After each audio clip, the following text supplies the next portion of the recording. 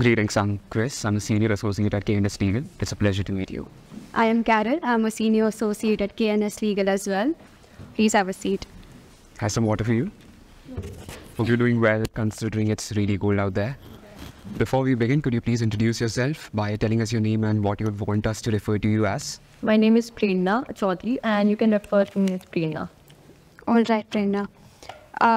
Before we begin with today's session, just to give you a short introduction about our firm, KNS Legal has been extensively leading in various areas of law, and we do have a stronghold in environmental law as well. So the firm has been in business for over 2 decades, and as attorneys, we've been practicing for over a decade. So be rest assured that we are here to provide you best-in-class service and assist you in making an informed choice as possible. And we will try to accommodate all your needs and interests as you will express throughout the course of today's session. So safe to conclude, you are in safe hands. So please feel comfortable in today's session. And that being said, the reason both of us are assisting you today is that just in case at any point one of us is not present, you have another attorney that's equally familiar with your case. And you will see us referring to any notes at any point of time in the session. That's because we did receive a secretarial note from our legal team beforehand. So that allowed us to do a few basic preliminary research and, understand your problem much better in today's session. That being said, Chris, if you could explain. Right. So, Prerna, is this the first time you're visiting a law firm? Yeah. Great. Then it would be better if I explain certain basic details about today's session first, and then we go ahead with the session. Right. So the first and the most primary aspect of this session is that it is entirely confidential in nature. We shall be taking notes of the meeting for our record. However, that shall remain under lock and key. Since this is a client-centric discussion, you are entirely in control of the information you want to communicate to us. However, we would want you to be as open about your problem as it may be possible, since this essentially is a collaborative effort to ensure that we reach an amenable solution for your problem. We shall also be signing a non-disclosure agreement. It already has our signatures. What it would do is, whenever you communicate anything to us, it would ensure that this information isn't shared with a third party unless you give us your explicit consent to do so. There's a certain exception to it. Through the course of this discussion, if at all we gauge that the party could possibly commit a criminal act, we shall have to inform the same to the relevant authorities. However, I'm pretty certain we won't reach that point. Secondly, the session would be of 25 minutes, which would first begin with you briefing us about your problem. Thereafter, we shall be asking certain questions to you relevant to the issue. And thirdly, regarding the fee structure, the firm's first session, the session we're having today, is entirely free of cost. That is our firm's policy. Post this session, if at all you wish to continue our services, we shall be giving you a retainer agreement after the session concludes.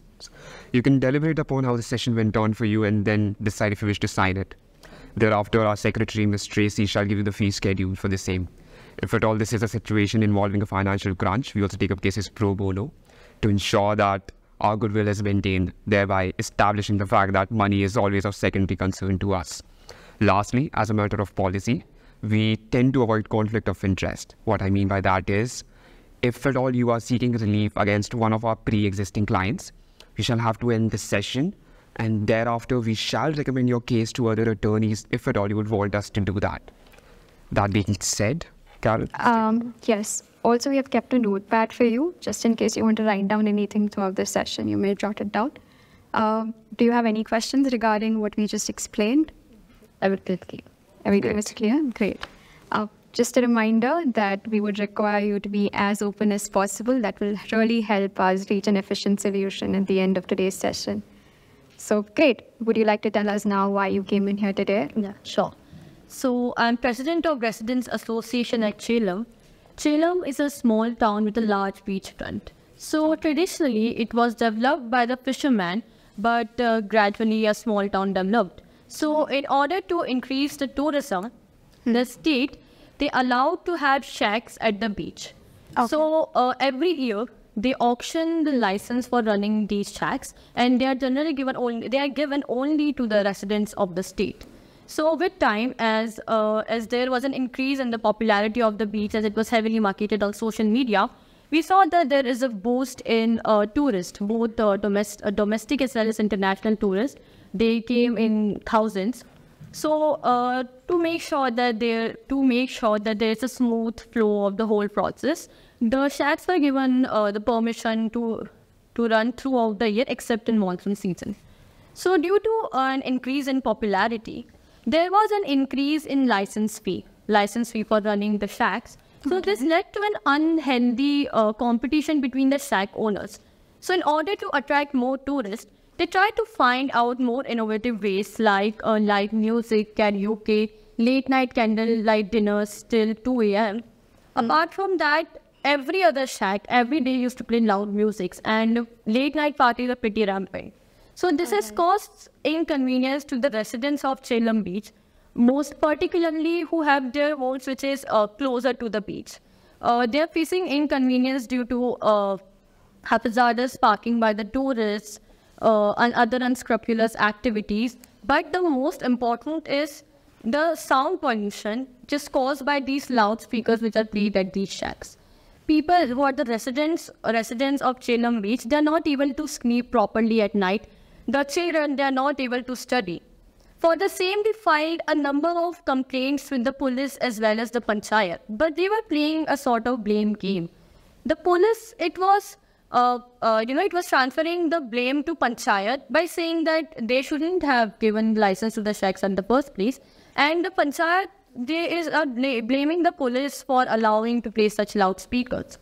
But this is causing a severe, this loud music causing inconvenience to us. It has a number of health issues. Also, thing is that we have a senior citizens residential complex which is very close to the beach.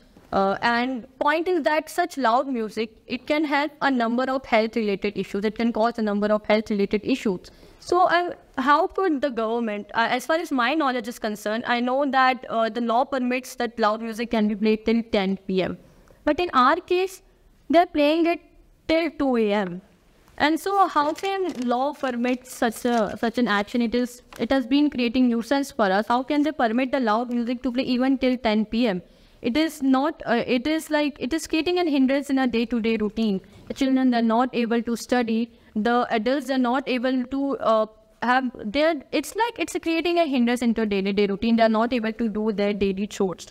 So I would like to know how can I raise an issue against this 10 p.m. permit as a 10 p.m. limit. At the same time, what can I do to make sure that the sound is stopped beyond that 10 p.m. Also, we got to know that they are organizing an EDM music fest at the Chellam Beach for 3 days. So I need your help for the same.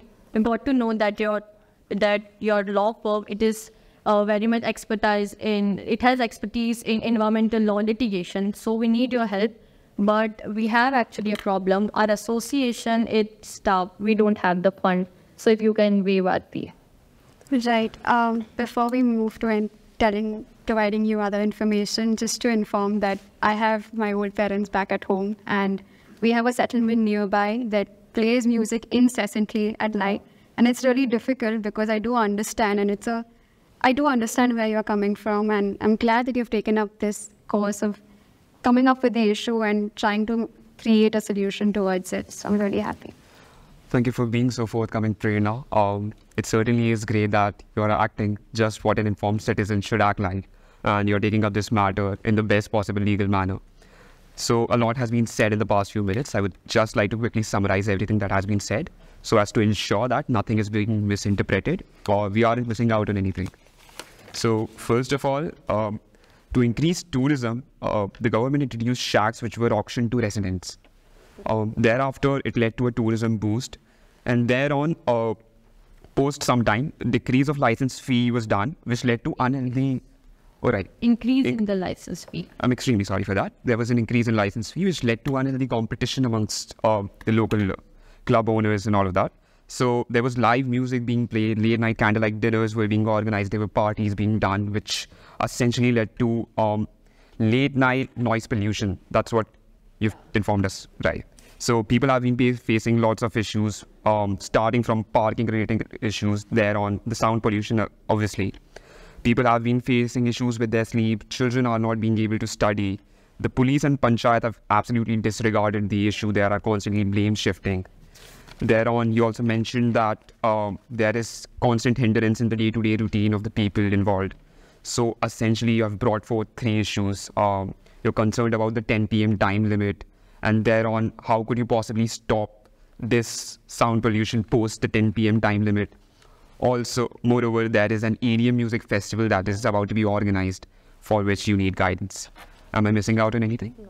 Great. All right, before we move to suggesting some solutions, we'll require some clarifications from you, and that will be more helpful in understanding the case. So, could you tell me the distance between the shack and the closest house nearby it? It's actually, most of the houses are under the radius of 1 kilometer. Okay, within 1 kilometer. Okay, and do you have the official documents regarding, you said that the auction of the was done only to the citizens. So do you have official documents? Only to the residents of the state. Right. Yeah, So do it you was done by the state government. Yeah, we can ask for the documents. All right. Moreover, you mentioned that you have contacted the police as well as the panchayat. Do you have any documentation of the formal communication that was done?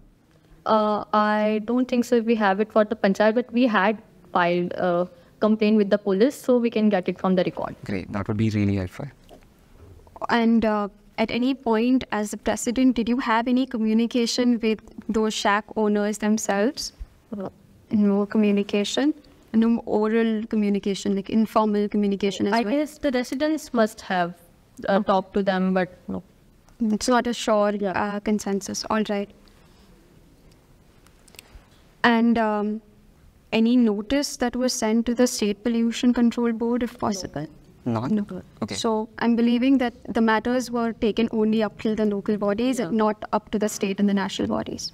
Okay. All right. So you've mentioned the sound pollution quite frequently. I'm assuming there must have been a sound level assessment done. No. There was none. No. All right. As per your understanding, how would you categorize the area as commercial or residential, or it's a mix of both? It is precisely, we can say, it was actually primarily residential area, but there the shacks are growing, so we can say it's both. Okay. But mostly residential area. And the shacks have been under compliance, legal compliance, except for the noise pollution aspect. You mentioned that there is an old age home nearby. How close is it to these shacks? It's even the old age home is under the radius of 1 kilometer. All right. Okay. And could you give me an estimate of when is the EDM Music Fest about to be? It is going to be organized from 28th to 31st December. Okay. So it's pretty soon. All right. So you mentioned that people are facing health issues as well. Is there any increase in their medical expenses that you have documentation for?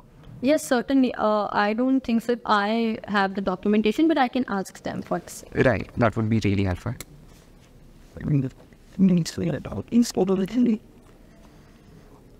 Also, since you've mentioned that they have been playing music till 2 a.m., has there been any documented evidence regarding the same wherein you could have recorded any videos of them playing music past the reasonable time limit, that is 10 p.m.? I can ask the residents for the same. Great. All right. Yeah. At any point did the police authorities, let's say that an event is taking place right now wherein the music is being played till late at night, was there any situation where you called on the police immediately and they came out to the that precise location? No. No. So at no point it was stopped even if the residents complained? Actually, for a short time, a few time back, the police actually asked them to stop it, and they stopped it actually, Right. but it only happened for a short period of time. They started it again. Right. And the police didn't intervene thereafter? Nope. Okay. Had the same been told to the police that they have restarted playing music again? Yes. The police is completely aware. Okay. So it's just an ignorant action on their. All right. And on behalf of on matters of the panchayat, have they been considering the aspect that the fact that they've been given licenses, it's causing more harm than what they expected? So they are not. So even they are ignorant towards this issue. Are you aware of any monetary transaction taking place between the shack owners and the panchayat, apart from the official auctioning papers? No, I'm not aware of it. So I'm assuming all these shacks are open spaces. There's no closed space that they might possibly have within their this. No, they are situated on the beach. Okay. Right. And has there ever been a situation of public emergency at that point when the music was being played loudly? As of now, no. No. Okay. Nothing reported yet.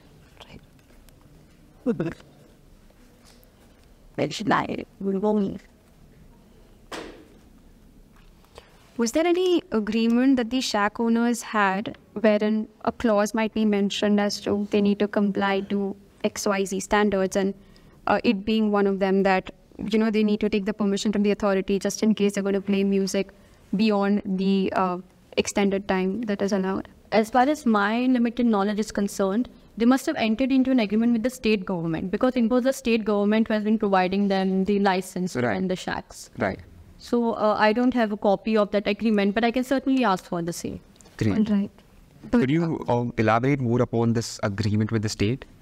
If you have any information. So far, I have no information All right. on this one.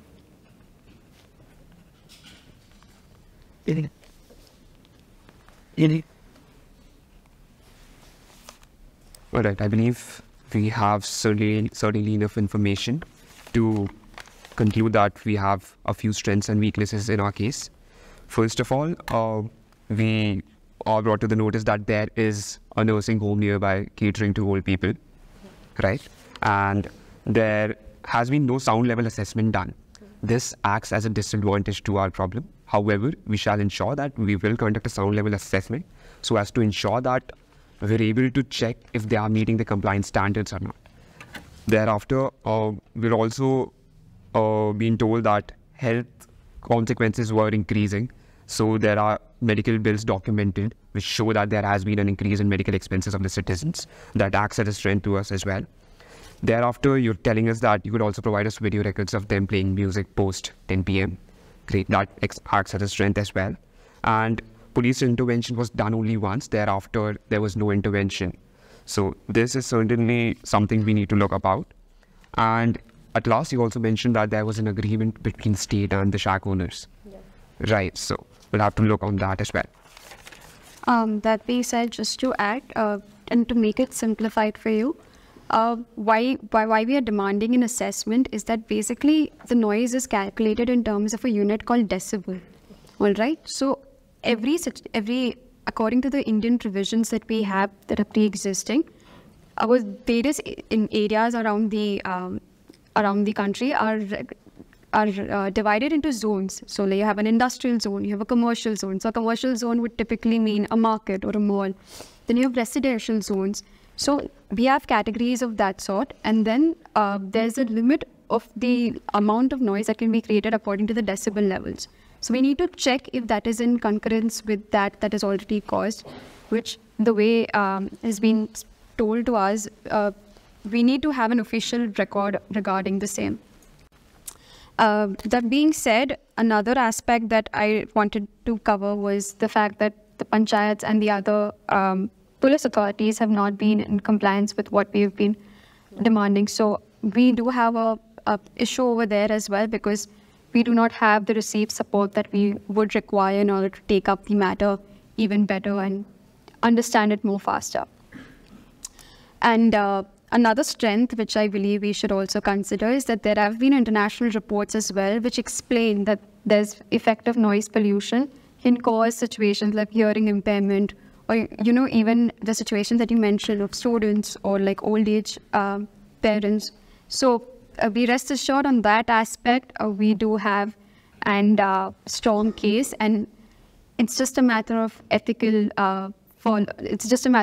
procedure that in order to create entertainment for yourself, you do not create a disturbance for the others around you, and you need to take into consideration all of that as well.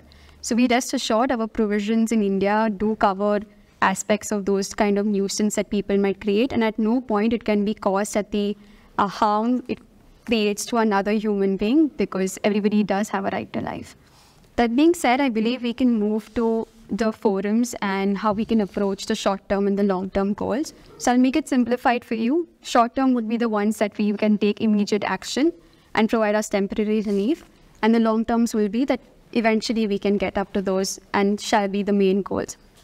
So you didn't mention 3 issues, right? Regarding the 10 p.m. permit. We do have a strong case on that because a strong legal provision that says that night time from 10 p.m. to 6 a.m. it's not allowed. And thus that matter stands as is, and we can demand an injunction since it is in contravention to the noise pollution prevention rules that we already have. So an injunction is basically an interim order from the court which will ask the shacks to stop such acts, and in case they are found violating it, there shall be legal action against them. Another would be sending the notices to the State Pollution Control Board that we would require. And if required, we can move up the hierarchy if we do not find an adequate answer or response from them. And to the Panchayat and the police authorities, considering and intimating them that this is the final notice and we need you to take consideration. And all of this shall be attached with the official assessment report that we will have, because that will just make our case stronger and help understand them better, because official records will add value to it, plus the documented evidence that you will give us. That being said, on the long terms, we can also, there's a possibility that we can consider the aspect of silent zones, which I do believe might be debatable considering a shack is more of an entertainment aspect. But categorizing an area as mainly residential or commercial, because as per what you mentioned right now, it's a mix of both, and that is affecting how the matters are being solved. So categorizing the areas of vicinity, and further, regarding the EDM music aspect that you said, there can be a possibility of building a closed, enclosed, a closed auditorium or such kind of a space wherein, you can play music up till late as compared to what you can do in an open space. So that could be a possibility, because considering it's on 28 December, it's pretty soon. So a temporary closed, enclosure, if that can be made, we believe that should be a temporary relief that we can go forward with. The silent zones that were mentioned, I believe we can certainly ensure that the nursing home gets allocated a silent zone, since in the noise pollution rules 2000, it is mentioned that hospitals include nursing homes. So essentially what that would do is it would ensure that senior citizens don't have to face the consequences of the sound pollution being caused by shacks. So we can intimate the same to the shacks as well as to the relevant authorities.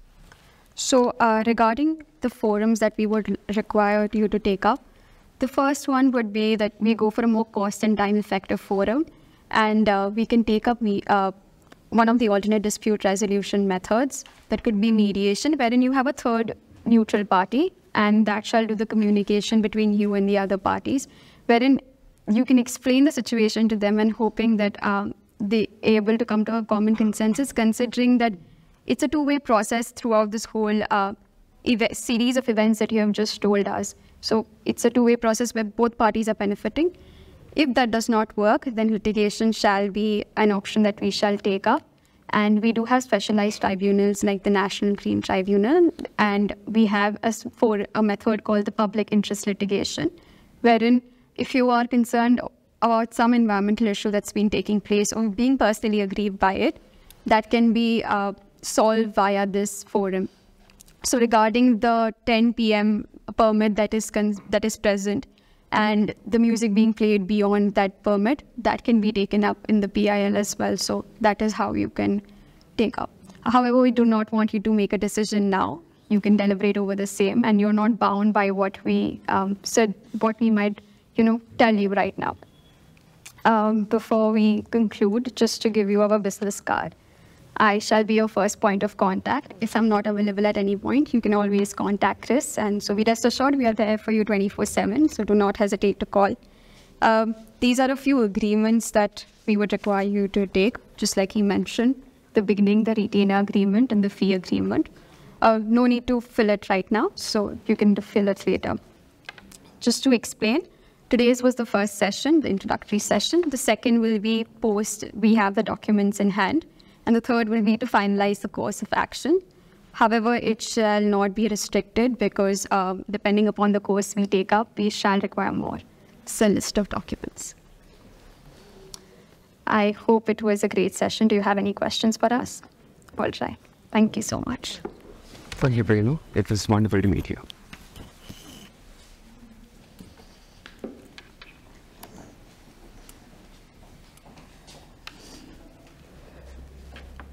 Okay.